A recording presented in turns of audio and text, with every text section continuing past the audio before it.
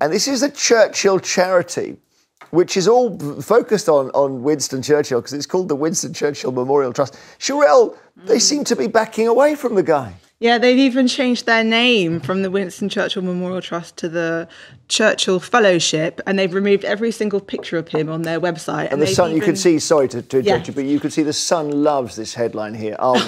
They've obviously been building up for this for ages. Our wokest app. Sorry, go ahead.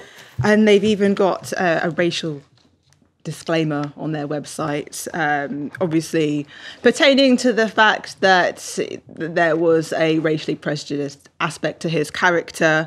I think it's getting ridiculous now. We seem incapable of understanding that people, including heroes, are complex. And there's no doubt this is a man who had incredible political judgment, without whom we would never have won the war. But there seem to be people who are hell-bent on removing him from history. There were blunders. There are dark episodes in his legacy, like the Bengal famine. But for heaven's sake, this is getting too much. Nina, where are you? Because I should say the charity have done a sort of spokesman. We are proud of our connection to him and his contribution to saving the world from Nazism. At the same time, some of his views on race are widely seen as unacceptable today. I think it's absolutely ludicrous, really. I mean, it's nonsensical. I mean, not only, are we sort of almost a century, forward from when he might have held these views and what he might have done.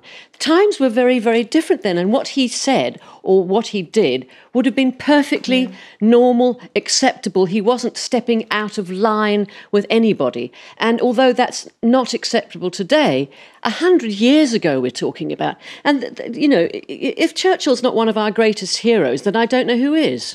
What do you think, Anne?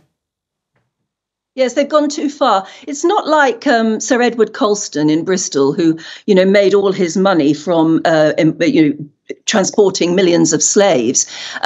Winston Churchill is still remembered by many people alive today. He only died in 1965, and he was a true hero. And my mum and dad's generation always said, if it wasn't for him, we would not have got through the war, and the Nazis would have won. And I think so many people in the world feel that it's not the same. I understand the need to be woke and to look at the things that people have said in the past. But heck, not to Sir Winston Churchill. He's an entirely different character. And I think, as Sherelle said there, heroes are complex. He was an imperialist and he did hold views that are uncomfortable today. But heck, it wasn't that long ago he saved us.